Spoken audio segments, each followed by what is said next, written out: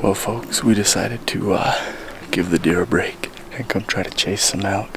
We were really just sick of running around in the desert, and it's hot and we were sick of it. So we came up on the mountain where it's a lot cooler. We're on my favorite any bowl unit. It's a tough freaking unit. So we have a couple cameras we're gonna go check. We're gonna go check some meadows, make a big loop through here looking for sign. Talked to some guys that have been in here the last few days, and they said that there wasn't any fresh sign and no elk, so we'll go see if they're right. Just feels good to be out of the heat and to be hiking up on the mountain.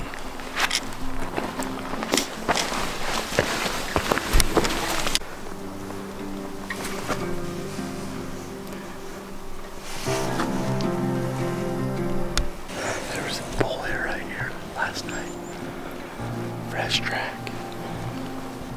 Down here probably got a drink down below, so we're gonna see if we can get on his trail while he's still feeding back up in. Who knows where he went? That powder one.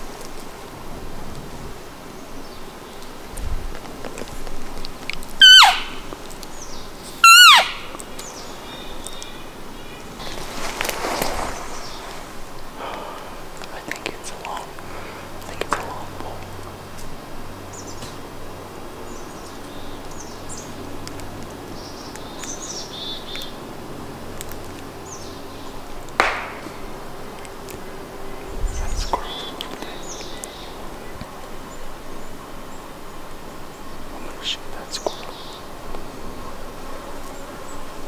Scares me every time it drops a buck. We should have brought another camera with us to throw on that wall. It's smashed. Oh, it's tore up.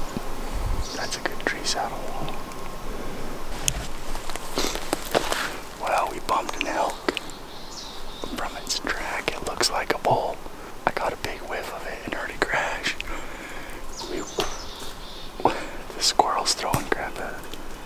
We got over here to where I thought the elk was, and there's a bull track that just kicked out of here. He still could be close. I thought I could hear him walking up the ridge, so we'll just keep moving up slow. I don't know that he really spooked that hard. He just kind of busted a little.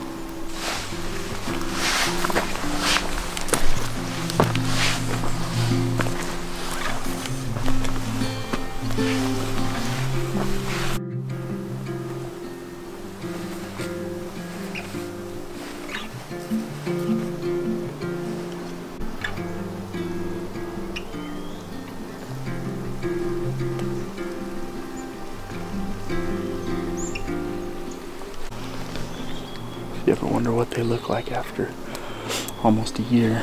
That's my bull I shot last year. We're gonna see if there's any of that meat that's still usable. Get some scrap jerky off of there and chew on a rib bone.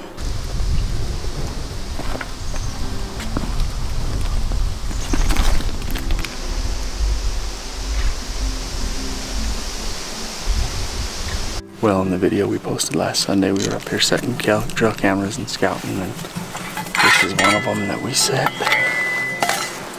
Let's see what it got.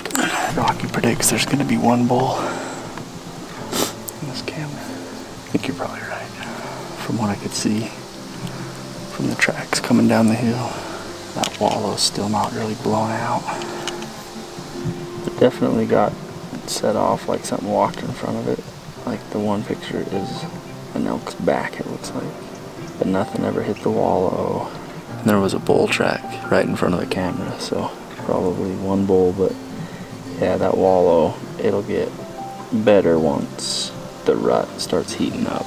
These bulls will pull in here and smash it, but as far as hunting it, I don't think it's worth messing with. So we're gonna go down below and check this other camera. Hopefully it's had a little more action on it. We put it on a little bit more of a main trail. That would be good. And if not, if there's nothing on that camera, then I'm tempted to hang a saddle where we saw all that sign this morning and where we bumped those out, just because it's the freshest thing we got to go off of. So just a quick little tip to remember, especially this time of year, like if you're going on a hike or going out in the heat, water's great for long hikes.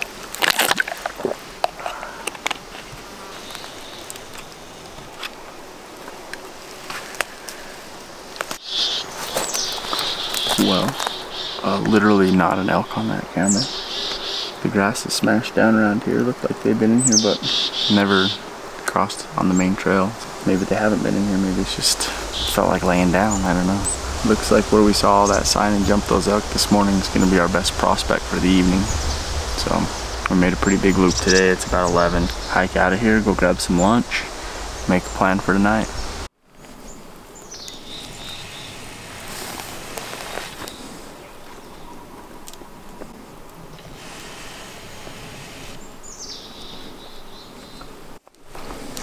Got elk hair and a couple little pieces of velvet. You can smell that bull. It's not super fresh, like it's dry. Could have been last night. But that tells you there's a bull, and there's also a bull track on this trail. Let's go put an arrow in him, I guess.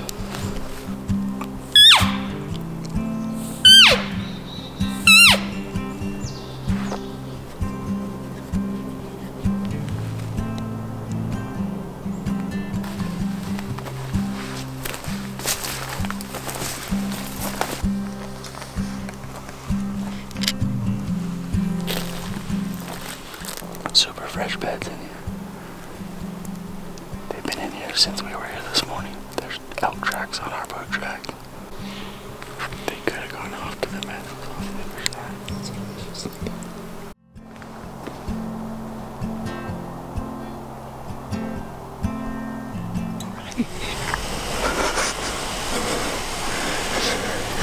Okay, dude, tell me what's up. Let's go. We got a doe right here. It's a doe mule deer.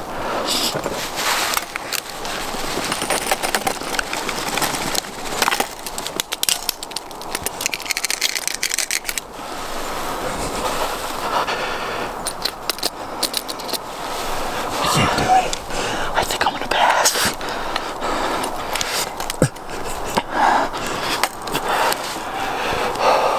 She blew it. Really good opportunity there. Why you also put the camera on me when I'm out of breath? Give me 45 seconds. No, I'm just kidding. So we're hiking up in. We're gonna go hit the meadows to the west today and see if these elk that we've been seeing are coming from over there. Hunt the morning and give her heck and probably kill a 380 bull. I don't know. I mean, it wouldn't surprise me. Okay.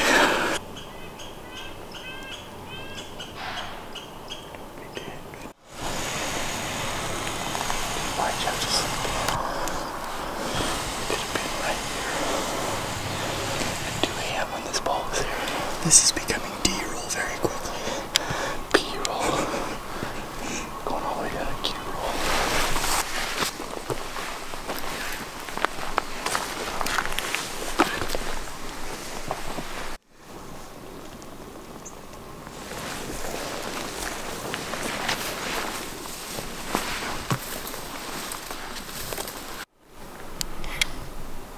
Well, I think these elk cut over. Embedded in the timber. We can hear them kind of clanking around over there. I think it's them, I don't know.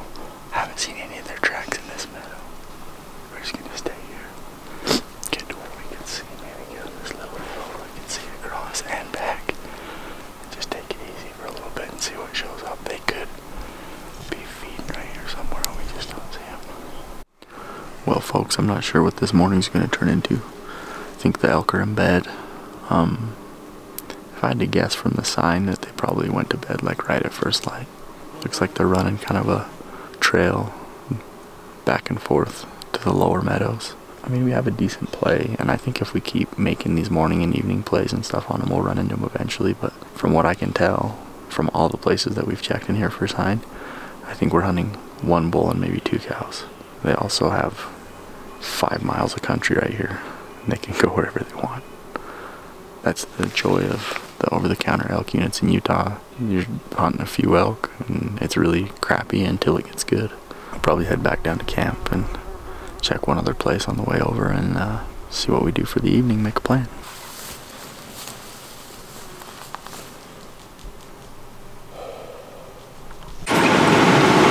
I've never used recalls in my life. But Rocky brought me this one from Dirk, the Dirk Signature Series. I like Dirk. He's my friend.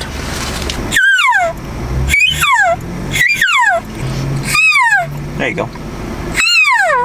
How do you bugle? So, what Dirk does, so he growls in his throat. He goes, yeah. No, that's good.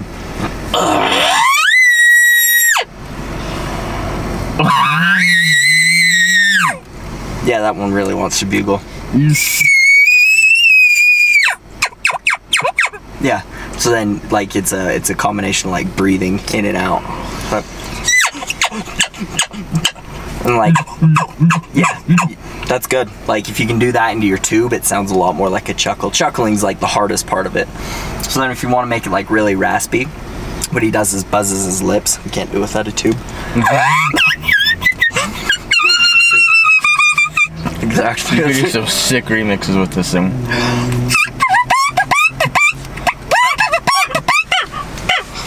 Alright, I could do it.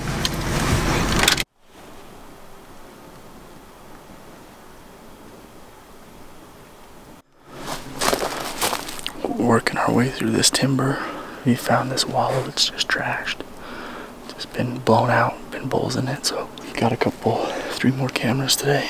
We'll put one on this tree where we can see the wallow and then also the trail in the background, so hopefully should get a look at whatever's blowing this wallow out. From the amount of time we've spent in here at prime time and not seeing these elk, I think they're just real nocturnal and active at night, but as the rut heats up and gets a little bit closer, they'll start cruising in the earlier and earlier into the day and later in the morning. So set this bad boy up.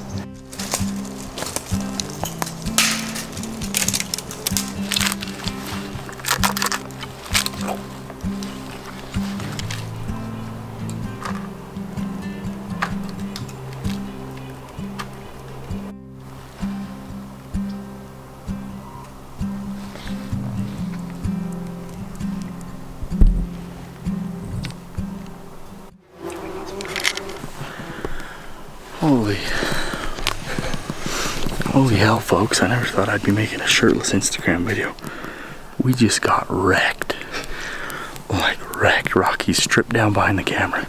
We're sneaking down off this hill.